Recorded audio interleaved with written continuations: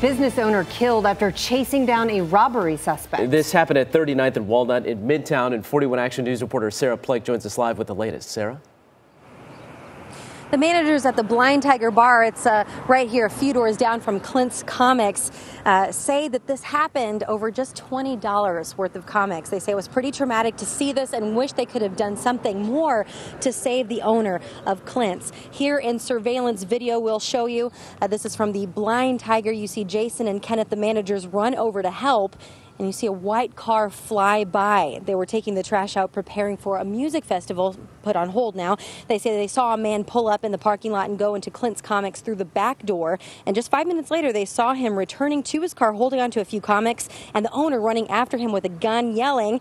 Kenneth went over to intervene when he says the suspect got in his car and the owner opening the passenger door. They say the suspect backed up, hitting the owner. He fell back and slammed his head on the pavement as the suspect drove away.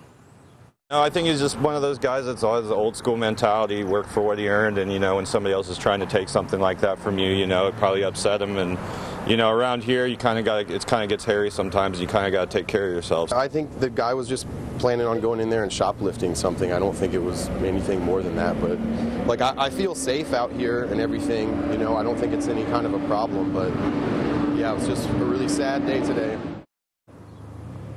And police are still looking for that suspect. They say he went south on Walnut and then went east. He's described as a white man, bald, maybe in his 30s or 40s. Kenneth and Jason said he was wearing white basketball shoes with orange accents. So if you were around here and you saw anything at all, he was also driving a white hatchback, maybe a Subaru. If you saw that, go ahead and call police. In Midtown, I'm Sarah Plake, 41 Action News.